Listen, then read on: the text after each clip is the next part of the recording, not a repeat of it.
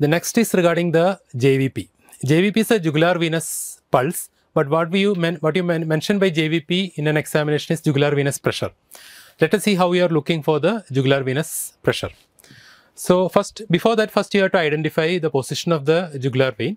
So you can see this jugular vein is between the two heads of the sternum. You can see the sternal. This is the sternal head, and this is the clavicular head of sternocleidomastoid muscle. And in between is a site where you initially see the jugular vein. And any elevated jugular venous pulsation you can see as it is rising over this area.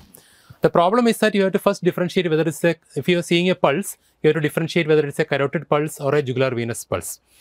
So the differences mainly are, carotid pulse is, as I already mentioned, it is located more medially to the sternomastoid muscle, while the JVP is in between the two heads of the sternocleidomastoid muscle. And the carotid pulse is usually felt as a more outward thrust, while JVP is more a wavy sort of pulsation. And there is a postural and respiratory variation for jugular venous pulse, while carotid don't have such variations. Also, you can obliterate carotid jugular venous pulse. Like if you press on the root of the neck, you can obliterate the JVP, while you cannot do that in the carotid pulse. So these are the various differences between the carotid pulse and the JVP. So make sure that you are making the patient lying in a 45-degree position in order to examine the JVP, because this is the ideal position for looking for the jugular venous pulse.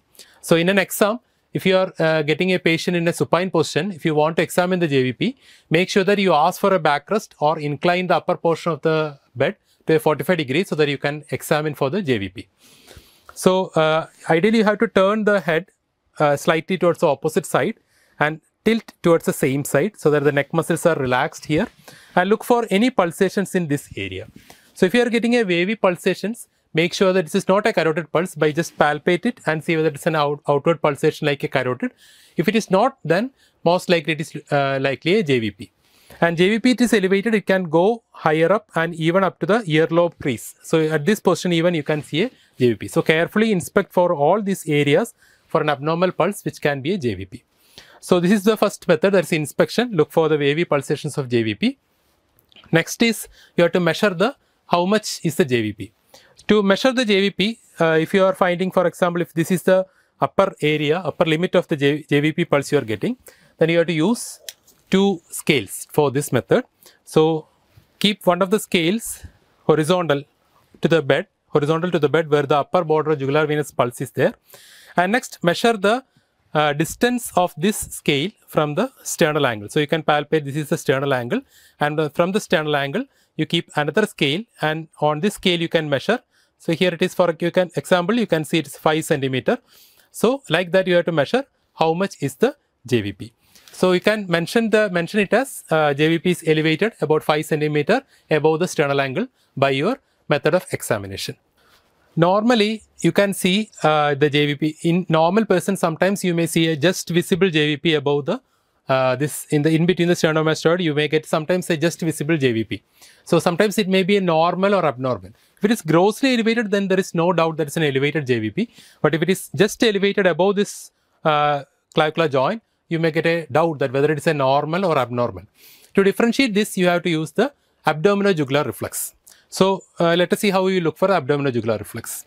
So here you have to press on the epigastrium for about 30 seconds continuously. And normally when you press, what happens is that the JVP will elevate. Okay. And keep your pressure over the abdomen continuously for 30 seconds and see whether the whole time you are pressing, this elevated JVP is remaining like that. Normally if the JVP is the normal variant, like you are just seeing a normal variant of JVP visible, then after few pulsations, about 2 to 3 pulsations, it will come back to normal position. But in case of a positive abdominojugular reflex or abnormal JVP, it will remain elevated throughout the period you are pressing the abdomen. Like if you are pressing for 30 seconds, the whole 30 seconds the JVP will remain elevated. In that case, you can take it as a positive abdominojugular reflex.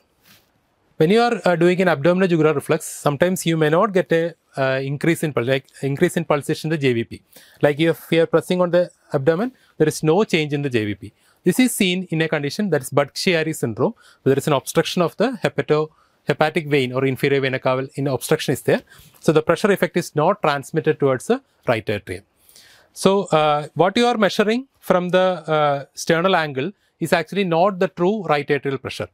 It is said that the right atrial center is situated about 5 cm below the sternal angle. So to get the right atrial pressure, you have to add 5 cm to whatever value you are getting. But in examination, what you have to mention is whatever you are reading, you are getting above the sternal angle, and you can mention as JVP is elevated about 5 cm above the sternal angle. Like that only you need to mention. Next is the cardiovascular system examination proper. So this is, as any examination, it is divided into inspection, palpation, percussion and auscultation. So first of all, you have to inspect the chest wall for any abnormalities. So you can look for the whole of the chest wall, and first you look for any abnormalities in the chest wall. Sometimes you may get a barrel chest, or sometimes you may get pectus carinatum or pectus excavatum like changes. In that case, your assessment may go wrong. So make sure that you are looking for such findings. Also look for, next is the precordium. Look for the precordium. Precordium is the area which is overlying the heart. So this is the area where it is overlying the heart. This is called the precordium. And sometimes you may see a precordial bulge. So the precordial bulge is suggestive of a right ventricular hypertrophy or hyperdynamic states occurring in the childhood. So when it happens only in the childhood, not in the adult. Now after looking for the chest wall and the precordium, now the next thing you have to look for is any abnormal pulsations. So normally you can look for the pulsations in different areas. So the first is the apex. This is the apex. So first you have to inspect for the apex. The inspection should be done at this angle and look for any significant pulsation you can see on the chest wall. And apex is defined as the outermost and latermost area where you get the maximum cardiac impulse. So look for the by inspection, look for any abnormal pulsation or any normal apex and any abnormal pulsations in that area. So if you are getting an abnormal pulsation in the suprasternal area, it may be due to an aortic arch aneurysm, or it may be seen in aortic regurgitation.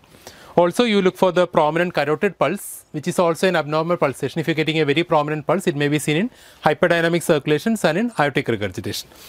Look for the abnormal pulsations in the aortic area and the pulmonary area, which may suggest a pulmonary hypertension or an aortic aneurysm or an aortic regurgitation. You may get abnormal pulsations. In the epigastrium also you look for various abnormal pulsations. It may be due to an aortic aneurysm or a right ventricular enlargement or hepatic pulsations you may see in this epigastric area. So look for any abnormal pulsation like this. Next thing you have to look for is any scars or sinuses. Scars, most often you can see sometimes a midline scar which is extending right from this area downwards. If you are seeing a midline scar, it is most likely to be a post coronary artery bypass graft, or the patient might have underwent a cardiac valve replacement. So it may be a case of prosthetic valve. Now if you are seeing a scar in the lateral aspect, if you are seeing a scar in the posterolateral aspect, it may be due to a mitral valve repair. That's a closed mitral valvotomy scar it may be. So you have to look for such scars in the chest wall.